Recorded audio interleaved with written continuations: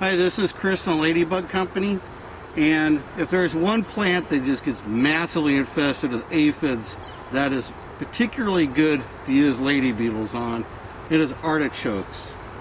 And in the fall in California is a big time for artichokes.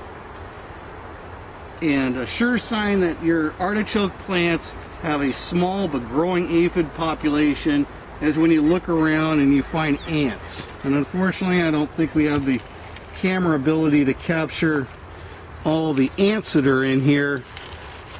And you'll see in your own garden on artichoke plants and other vegetables, when you have ants moving around, you have aphids. The ants are farming the aphids, the ants are eating the aphid poo and protecting them. And you may not see a lot of aphids, but that's the ideal time to use beneficial insects. Waiting until your plants are covered with aphids is not a great time to use your beneficial, because you can't keep up with that level of infestation. At that point, you may have to take a lot of water, some insecticidal soaps, and knock the population down. You can see I've got my bag of lady beetles open. I'm going to scatter them around. No major science behind this other than waiting till late in the day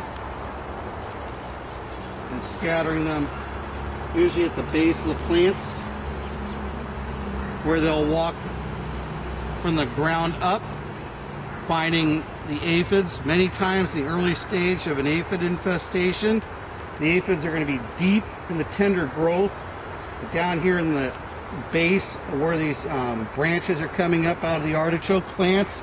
Same thing if over on the other side you have broccoli. Aphids are not going to be at the top of the leaves. They're going to be down there at the base by the blooms, by the tender new growth, drinking the juice out of there. And you can just take your lady beetles or in the cedar or pine fir chips, toss them over there. They'll be on it like a tick on a hound dog or a ladybug on an aphid.